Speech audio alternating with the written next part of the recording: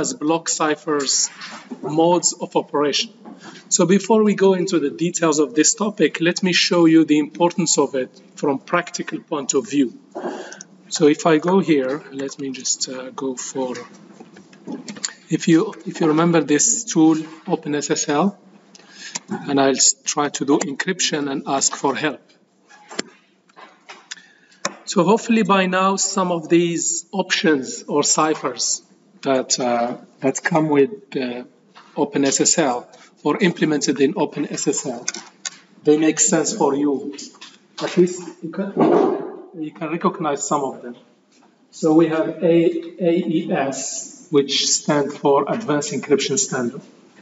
And what this number here, 128, we also have 192, we also have AES 256. Why do we have all these options?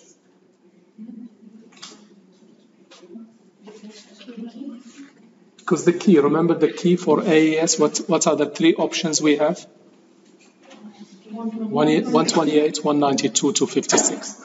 So this makes sense to us, like AES 128, which means it will use a 128-bit key.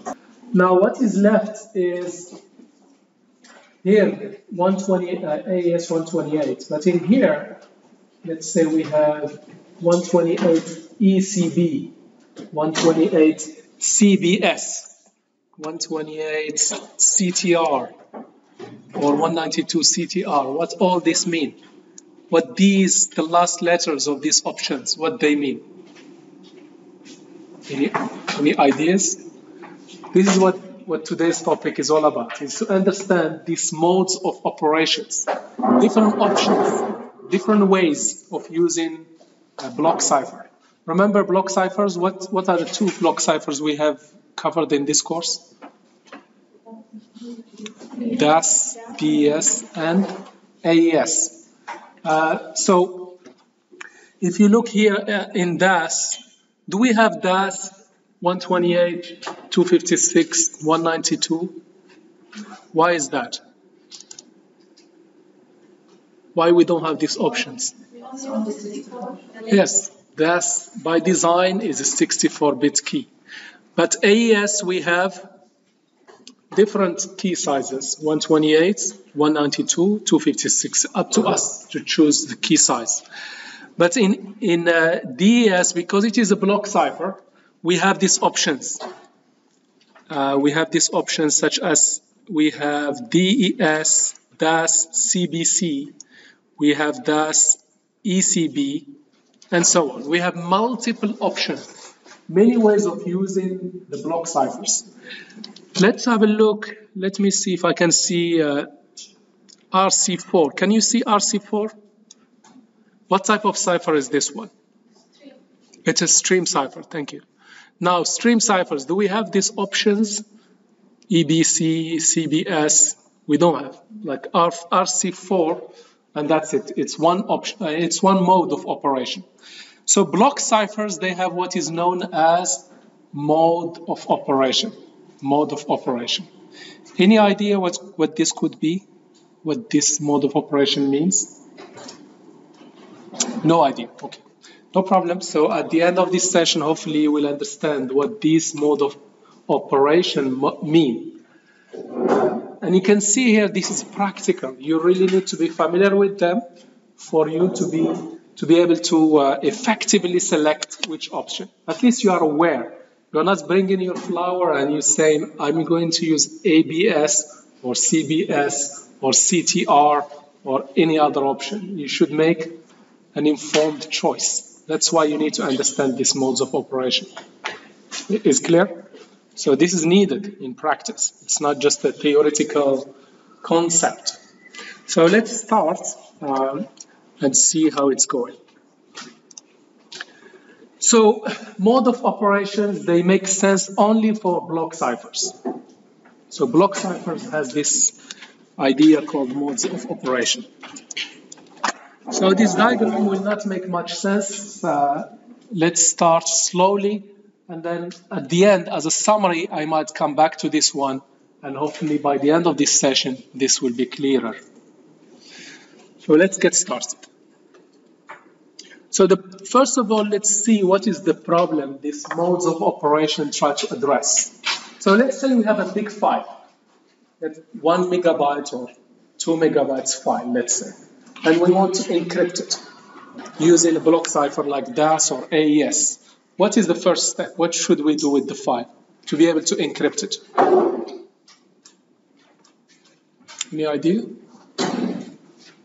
Let's take AES because hopefully it is still fresh in our mind. What is the size of the block? AES. What is the block size? 128. We take a block of 128, we encrypt it, we move to the next block, and so on. So if we have a large file, how we will proceed? How we can encrypt the whole file? We have to divide it into blocks. What is the size of each block? 128. Yes? And then how we would go ahead with if you are going to implement this, how would you do this? You have blocks. How would you go ahead with the encryption? So one way of doing it, here is first of all the modes of operation, what they try to address. We want to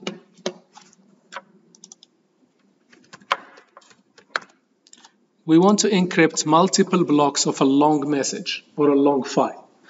So first of all, we need to break up the data into blocks and then encrypt those blocks.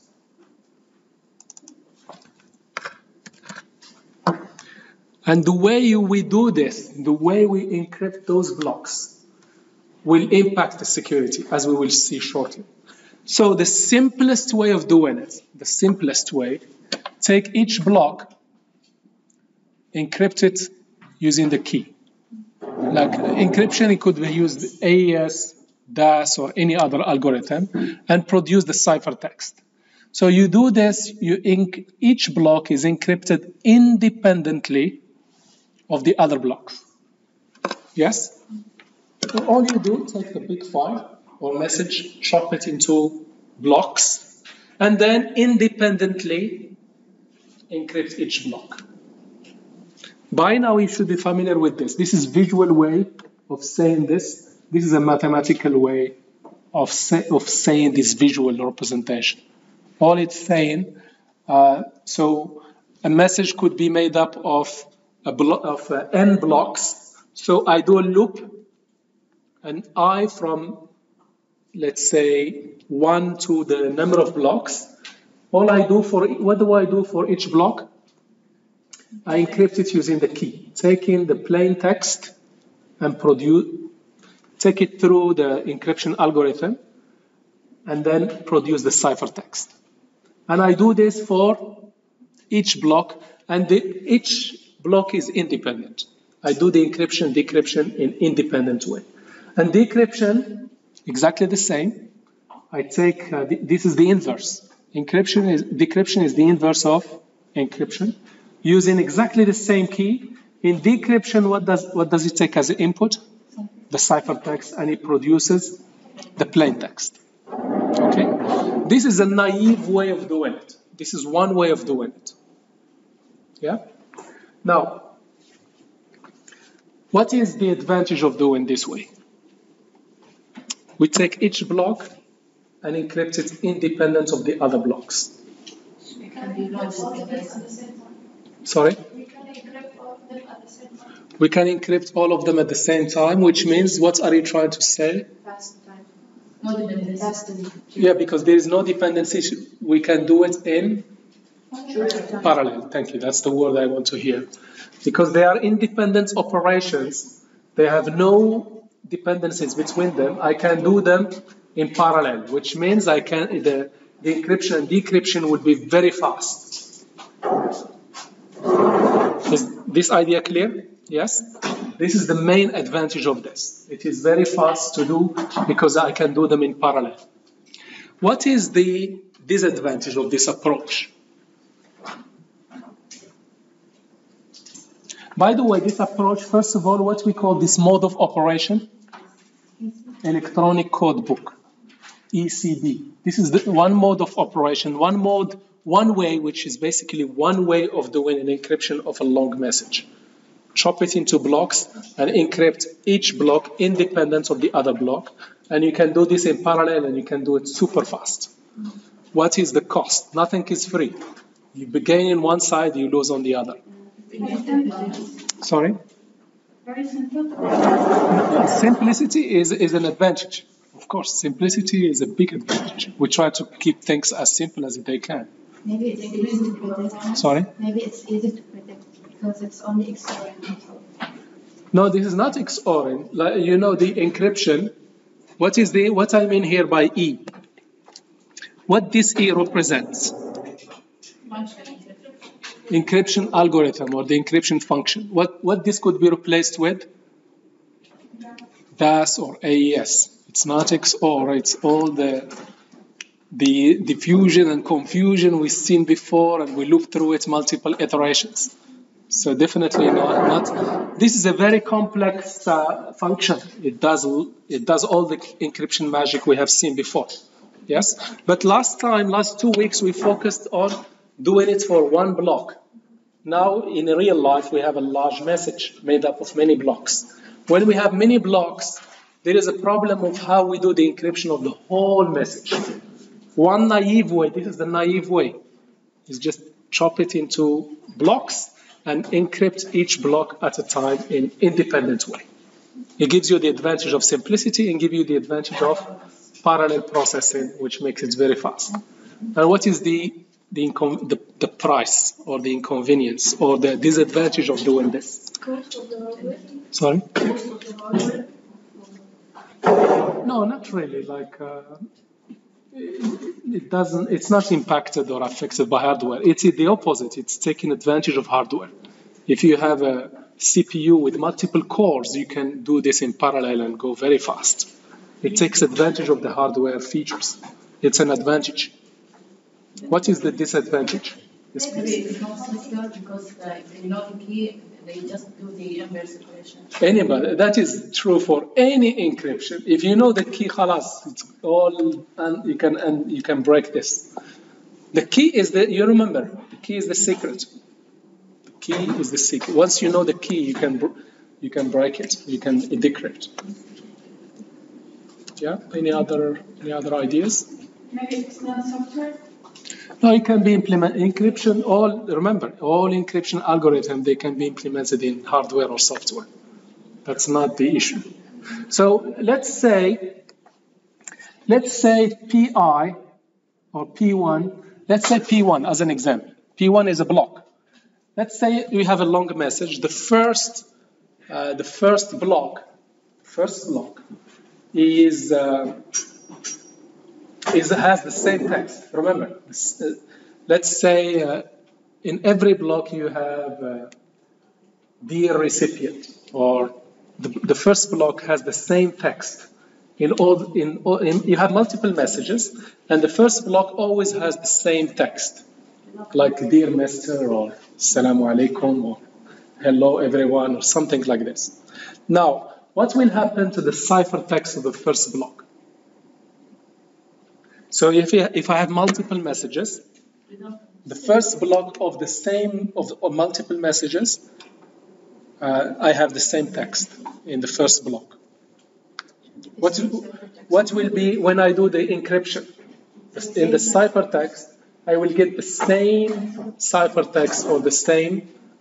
If I have a block with the same text, if I do the encryption, I will get the same ciphertext. Are you following? Yeah? So basically, this is not very good for encryption. For encryption, the ultimate goal is that the output of the encryption, it looks random. You cannot, if I encrypt some message, although they begin with the same text, the output should be different. That is the ideal encryption. And the reason for this is that if you do ECB, I will explain this scenario and you will be surprised. Even with encryption, you can still be subject to attacks, especially this is known as a substitution attack. So let me explain what this means. So first of all, let's take a scenario of a bank transfer. So if you want to do a bank transfer, most likely the message that will be exchanged between banks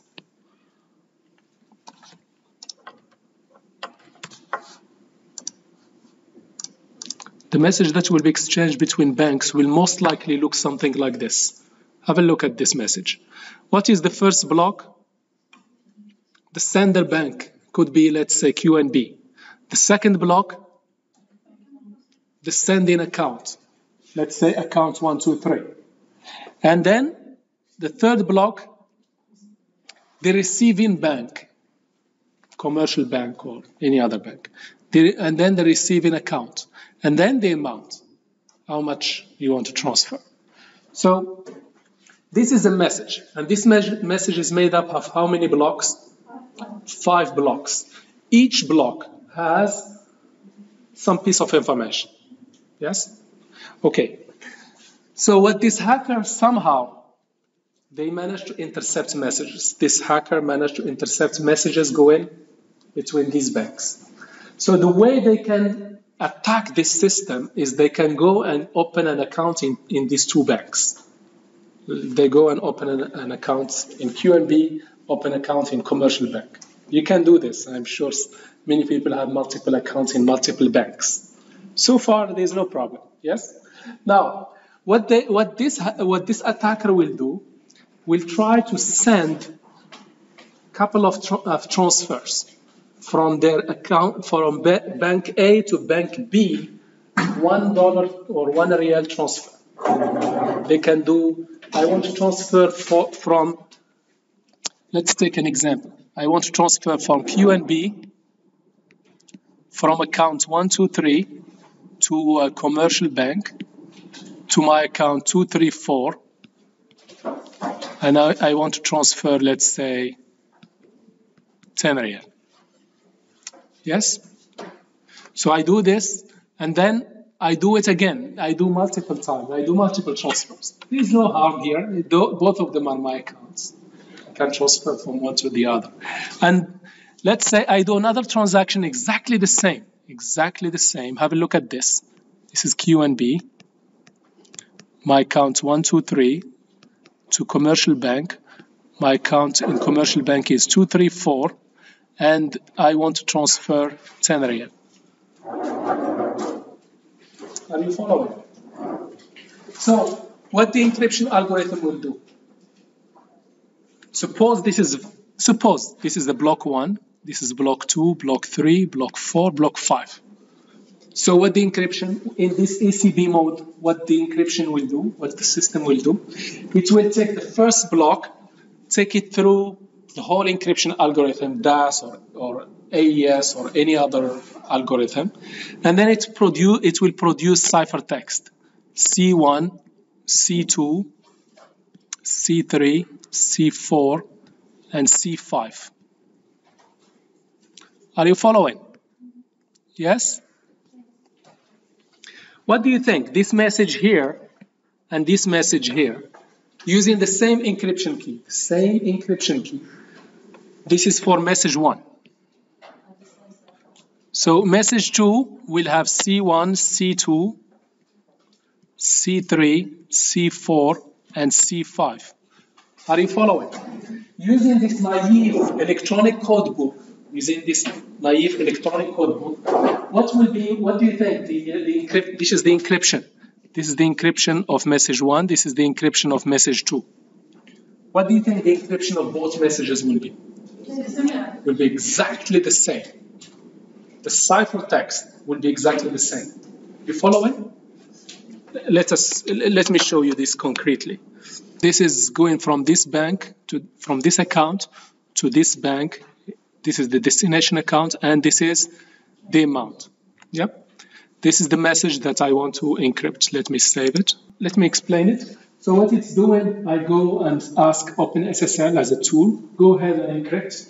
This is the algorithm. Which algorithm I'll be using? DAS. And which mode of operation I'll be using? ECB. What ECB means?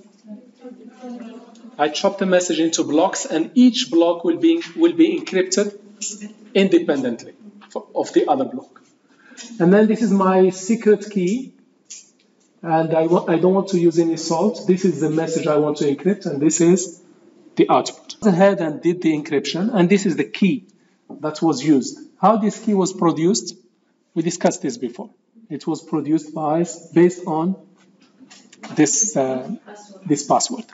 So here is the ciphertext. So transfer ciphertext. Here is the ciphertext. Have a look at it. Now let me do it again. Let's say this. I did the first transfer. Remember, this is the attacker. They have an account in both banks, and they are doing a transfer. So what I will do, let me do it again. Here is, they did another transfer with the exact same amount. Everything is the same. And now, let me do this. So you can see here, take a look. This is the ciphertext of the first transfer, and this is the ciphertext of the second transfer. Are you following? Yes? Are they different or the same? Exactly the same. Is this good? This is not good at all in terms of encryption. In the encryption system, like a better encryption system is a system that every time, even if it is the same message, you get a different cipher. You get a different ciphertext. This one is vulnerable to substitution attack. Now, what the attacker can do, what do you think? If they intercept these two messages, what they can do? Sorry? Like they would know what is the cipher of their bank.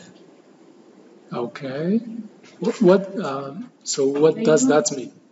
What attack they can do? Once if they know that this is the plain text, this is the plain text for their transfer, and they know that these two messages are for the transfer they did. Sorry?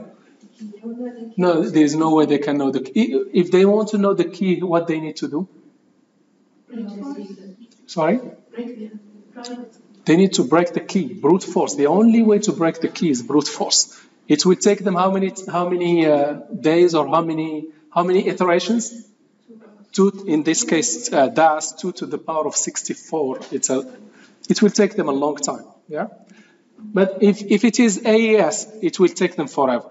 2 to the power of 128 is very, very long time. So they cannot break the key, even if they have this. But what else they can do? They can swap their account number with the one with the receiving. That's it. Thank you very much. How would they do that? By knowing which block they can swap, since this is all within blocks. Yes. So because the ciphertext is the same. The ciphertext is the same. Remember, when somebody else, this is the attacker doing this. Yes. Now, if somebody else is transferring, the source accounts, it could be, let's say, they are transferring from their bank account. This is the number of the account, and they are transferring to another account. Somebody is transferring to another account, and the account will be, this is the attacker account, 234. The account will be something like this. Yeah. So what the attacker will do, they will basically come to, this is block 1, they will leave it alone, it's not important. This is block 2, this is block 3, and this is block 4. So what they will do, they have the ciphertext corresponding to their account. Remember 234? They have the plain text and they have the ciphertext. So what they do, they will take the ciphertext of their account and replace it. They will have the ciphertext of this one, of the destination account. All they will do, they will replace the destination account with their account in the encrypted text. And this way, they will basically bypass the whole encryption. Although the message is encrypted, what they will do, they will take the encrypted destination account and replace it with their encrypted destination account. And this way, all subsequent transfers from this bank to the other bank will be going to the hacker's account. One more time. This is the attacker. What the attacker will do, will go and create 2 bank accounts in 2 different banks. Yes? And then what they will go ahead and do, they will do multiple transfers with the same from their bank account to from two banks. They will do transfer with the same amount. And they will do this multiple times. Now, somehow they manage to intercept the messages going from these two banks. So what they will do, first of all, because they have transferred the same account to the same account, the same amount, and if we are encrypting using ECB, which means each block, let's suppose each of these pieces of information is a block. Yeah. So what we will do here, we'll take this block and encrypt it independently, and this second block encrypted independently, and so on. So if you use ACB, what is the problem here? If we use the ECB mode of encryption, what will be the problem? No. First of all, when I encrypt, what will be the ciphertext? Same ciphertext. Yeah, you can see here.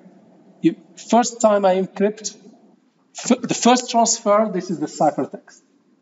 The second transfer, this is the ciphertext. Yes? Okay.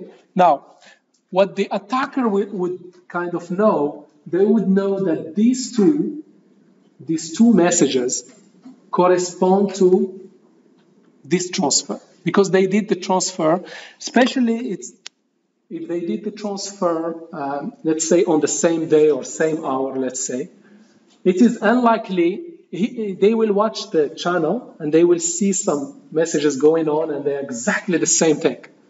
So more likely than not, those two exact same messages must be the ones that the attacker has initiated. Yeah.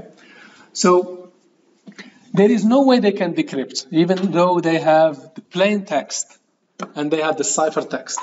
They can do brute force. Remember brute force? They will go and try all possible keys and compare the plain text with the ciphertext, and they can break the key. But that will take them very, very long time.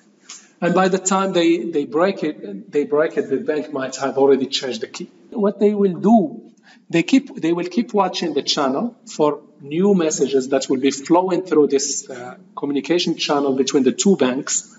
And this time they will intercept other messages, which are other transfers. And all they will do, they will work out, for example, this part here, from this capital G to small r, this is the destination account.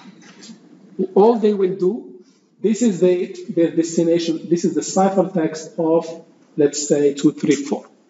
All they will do, they will intercept future messages and take this block and replace it with their own account.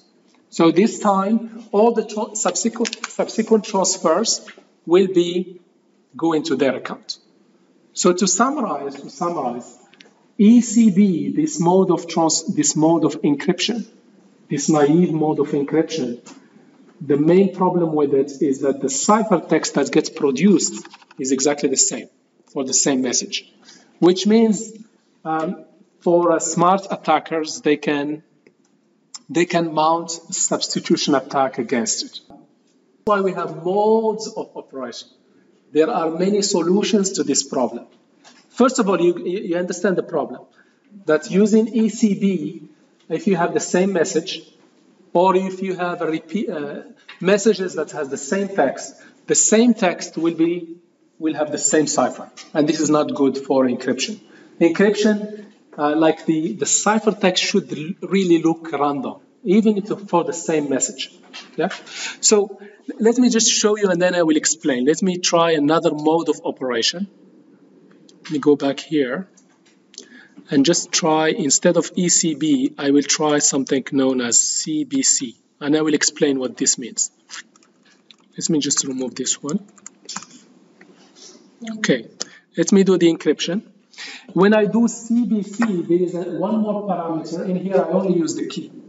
In CBC, I will use something called IV. I will explain what this IV means.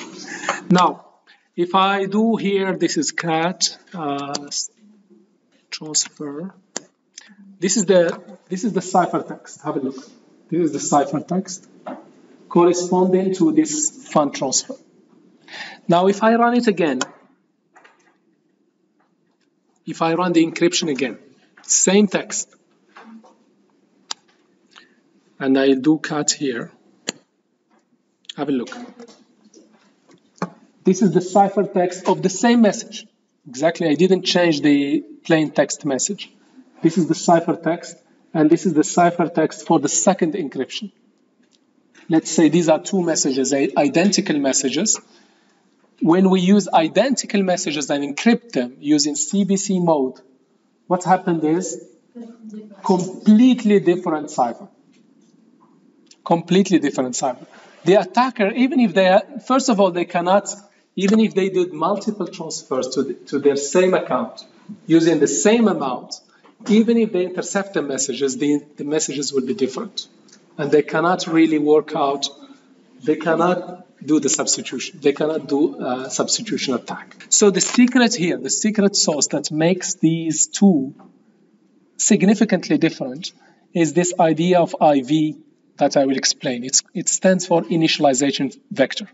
So let me just go back one more step and try to now explain it a little bit more. Okay.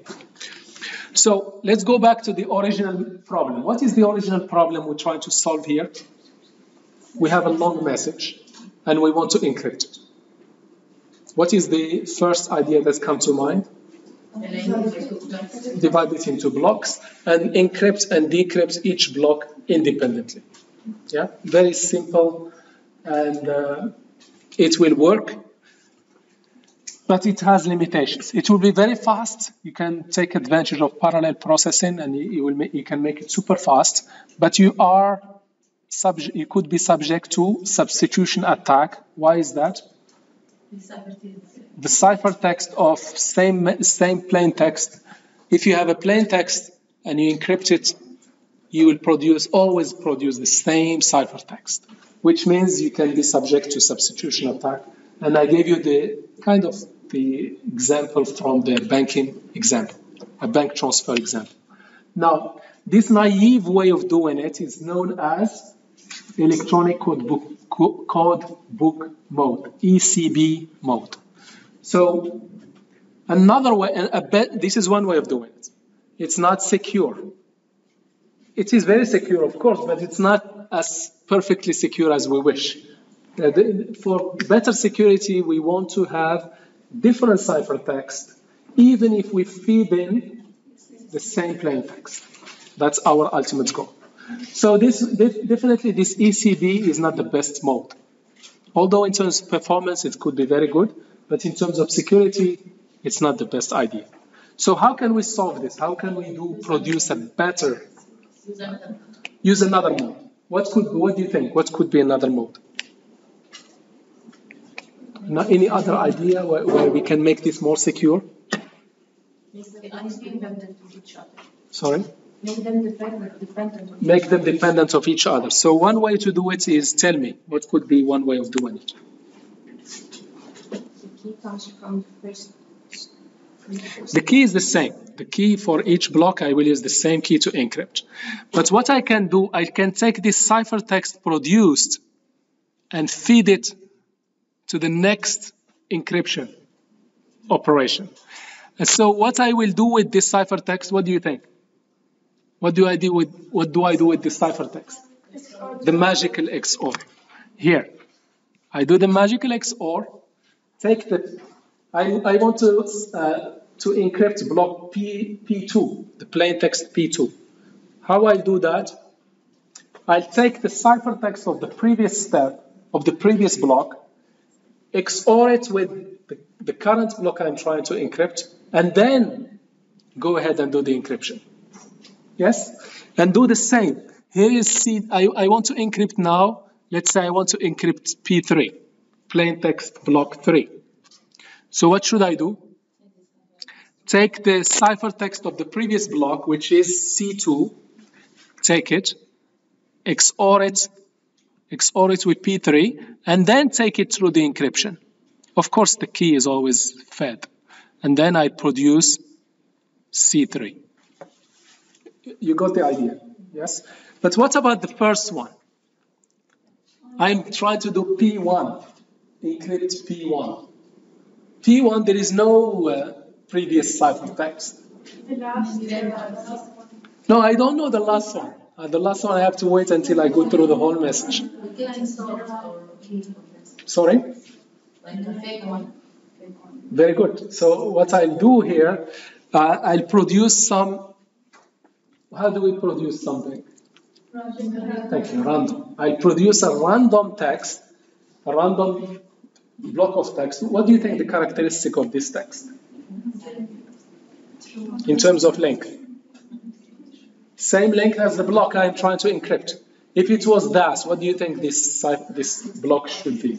64 bits. If it was AES, 128 bits. So I will go ahead and generate some random text that has the same size as the block I'm trying to encrypt, and then feed it to the first block. So this initial random text that I generate, what do we call it? IV. This is the IV. This is the initialization vector. Initialization vector. So for the first block, I'll take the initialization vector. What do I do with the initialization vector? XOR it with the first block and then go ahead and do the encryption. Yes?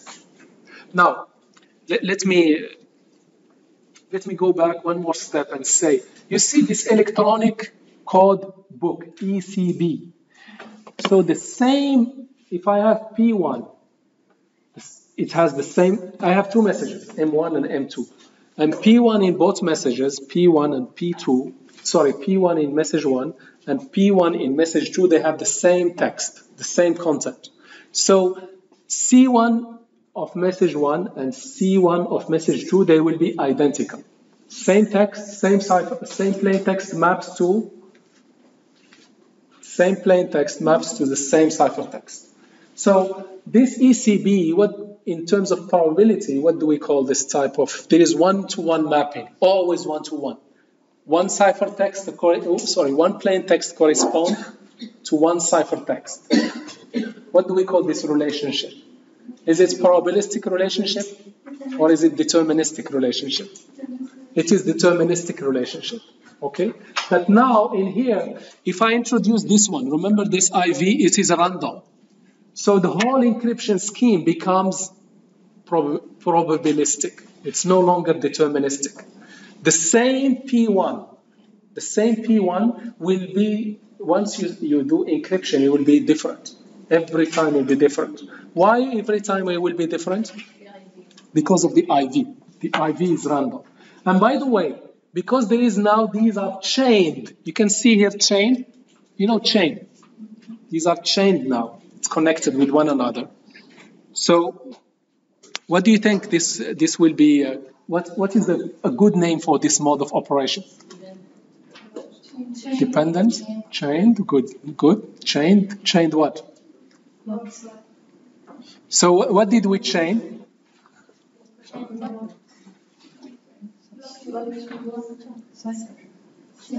Cipher block chaining mode. Cipher block chaining mode. CBC.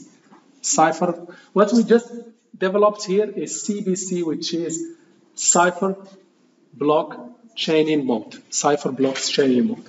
And what is the basic idea of this cipher CBC? The basic idea?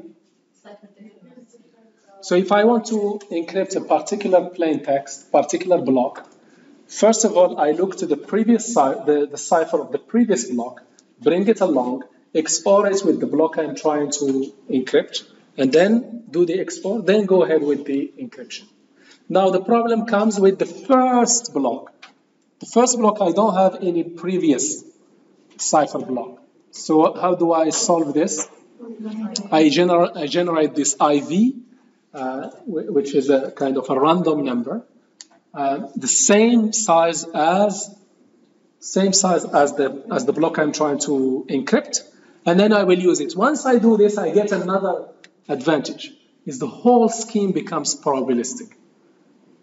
Encrypting two messages, encrypting the same message multiple times will have always a different ciphertext. So ECB is the deterministic scheme, while CBC is a probabilistic encryption scheme. Is clear? Okay, and this one is very clear here. You can see, as I mentioned before, when I did, have a look at ECB. When I did encryption with ECB, I only need the key. You see, it didn't give me ID, it didn't generate any initialization vector. It does not need it because every block is encrypted independently. Now, once I go ahead and use CBC, have a look at this, CBC. When I encrypt, it made use of an IV. And this IV, what is the size of it? It's 64 bits because this is DAS. And this, what do we use this IV for? We XOR it with the first block, and then we do the encryption using DAS. And then the result of this, the cipher of the first block, what do we do with the cipher of the first block? We XOR it with the plain text of the second block, and we do the encryption. What we do with the cipher of the second block? We chain it, or we feed it, we XOR it with the third block, and so on until the end. Yeah? And when we want to do the decryption, exactly the same. We take the IV. Of course, it must be the same IV. Is it the IV? Is it something secret? It's a non-secret value. It goes with the cipher. You communicate it in plain text, no problem. So when the recipient receives it, they take the cipher text, XOR it with the IV, and then do the decryption. That is the basic idea. So give me 1 minute. I just show you how it looks how it looks visually. Here it is, how it looks visually. Here is the plain text of the first block. I do XOR with the initialization vector. Then I encrypt.